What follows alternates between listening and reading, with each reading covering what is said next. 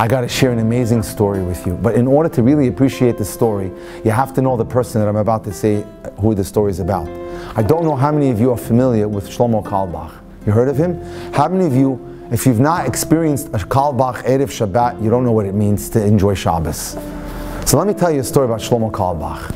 It was the month of Cheshvan in the year 1994. The man writes, I was in New York on business. He was not a New Yorker, he was here on business. I was staying in the, I don't know if it's still there, Avenue Plaza Hotel on 13th Avenue, it's still there. Okay, I haven't been in Borough Park in a long time. I live in Brooklyn, don't ask me why, I don't get there. Every day I had a different lunch appointment with a different businessman. I was cutting deals every day, the man writes. And one day, when I had a certain business meeting with a guy named Yosef, he was a Haredi man, religious guy. Yosef and I did a lot of business together, huge amount of business together, with considerable success. He was a very successful businessman. He was also sincerely frum. He was very religious. He was strict with halakha and strict with himself. As we sat there enjoying our lunch and discussing business, someone walked into the restaurant, a man who everyone knew in the world. In fact, his face was very known to every Jew in the world. His name was Shlomo Carlebach, the famous singer. The man who helped to be Hozer a lot of Baalei Tshuva. His guitar was slung on his back. Just to give you a little bit of an idea. He was a singer. He was a person who helped a lot of people become religious. His methodology was not considered orthodox. The way he did it made a lot of rabbis very upset in terms of how we congregated men and women together. The point is, he helped a lot of people. He changed the face of Judaism forever. However, some rabbis, some Rishi Yeshivot, let's put it that way, were not exactly in favor of his methods. So this is what happened. He started going from table to table, but he had a heart of gold, and he loved all Jews no matter what. He went from table to table in the restaurant, regardless of whether he knew the people or didn't know the people, shaking everyone's hand. Some of the people admired him, shook his hand, and he was at a few of the other tables speaking to them. It took him 20 minutes before he got to my table, the man who writes. He extends his hand to me, I give him a friendly handshake. He extends his hand to Yosef, and he's holding his hand. Yosef is not shaking his hand.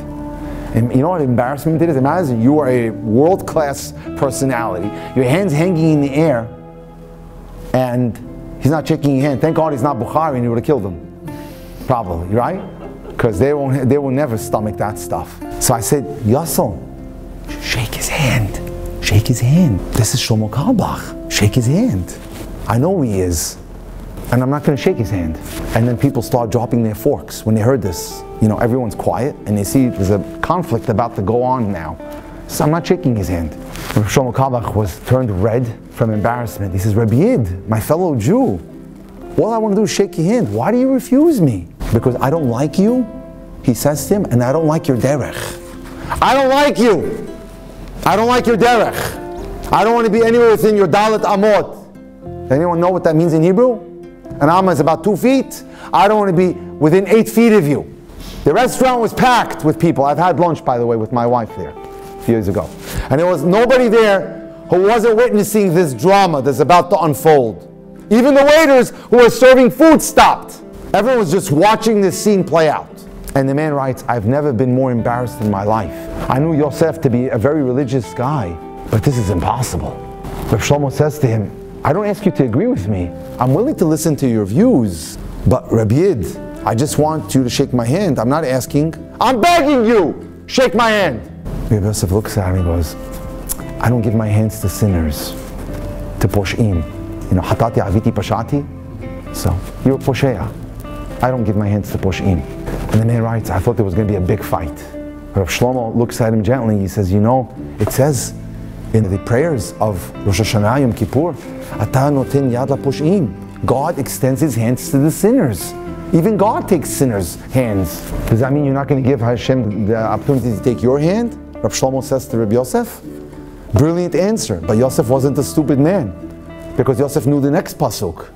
He says, you're right, but you're only quoting part of the pasuk. He says, it says, V'yimincha peshuta lekabel shavim.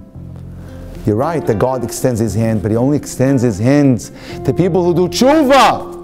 And you're not a man who does tshuva. By this time, half the restaurant was crowded around that table, watching this scene play out. Rav Shlomo says to Yosef, what will it take you to shake my hand? You know when I'll shake your hand, Yosef says? When you do tshuva. And what if I promise to do tshuva? Rav Shlomo says to him, what good is your promise, he says.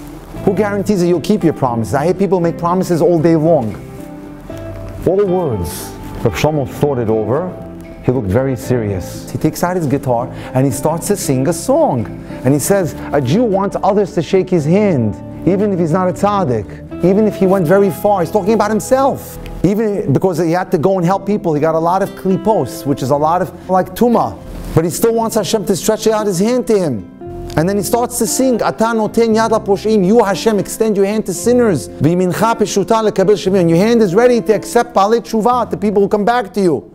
And it's hard to do tshuva, he says. How can I do tshuva? I had to go in the mud and get dirty to go get Jews who were shooting heroin and cocaine and all these places that Roshei Yeshivot would never be found. And he says, Ribono Shel Olam, Master of the world, all my life I went into the mud, into the garbage, to collect diamonds for you, to shake hands with good neshamas, pure neshamas, who only wanted love, who only wanted to be judged favorably. And I brought back many diamonds for you, Ribono Shel Olam. But I got dirty. You know what happens? You know what they say, a plumber who takes a job in a church to fix the plumbing, but he comes out dirty. Because unfortunately, yeah, you get the check, you got $5,000 to do the job, but you're not the same guy. Because you went into that place, you're dirty now. So he says, I went into the garbage to get Jewish neshamas, but I got dirty. Now I accept upon myself to do complete tshuva. He's doing it right there in the restaurant. Because it says that you, Hashem, extend your hand to balei tshuva. And then, you know what he does? He starts saying the vidui by heart. Al chet chatanu lefanecha, al chet chatanu be'ones. He knew the whole thing. The al chet from Yom Kippur, he starts saying it one by one in front of the whole audience in that restaurant. And guess what happened? Rabbi Yosef gets up and hugs him. The man who didn't want to give him his hand to shake. They hugged each other for a long time. There wasn't a dry eye in the restaurant from the crying. Rabbi Shlomo looked at his watch and he had a flight to catch. He said, I'm late for my flight. He had to get to Kennedy Airport. He began making his way to the exit, but everyone in the restaurant wanted to shake his hand and hug him. Because what they witnessed that day was an amazing thing. 3 hours later, the man who writes the story says, I phoned Rabbi Yosef and said, did you hear the news? What news? Rabbi Shlomo Carlebach left the restaurant. He made his flight in JFK. And just when the plane was landing, he had a heart attack and died. Died! Rabbi Yosef started crying. He just cried and cried. The man who wouldn't shake his hand, he couldn't take it. He felt that he was responsible for the death. And they told him, it's not your fault. No, not only it's not your fault, because of you. He went to Olam Haba clean. He went to Gan Eden clean. He did tshuva right before he passed away. And guess who was on the plane? Rabbi Meir Lau, former chief rabbi of Israel, one of the great rabbis, who himself was a Holocaust survivor. Meir Lau was a giant. He was on the same flight. He says, I can say testimony because Rav Shlomo was playing the guitar on the plane. And you know what he was singing? Hazeh Hashem, ki lo tamu, ki lo chalu rahamav. God's kindness is amazing, it never ends. This is what he was playing on the airplane. God's kindness, God's mercy is infinite. Ladies and gentlemen, the power of what tshuva can really do for us.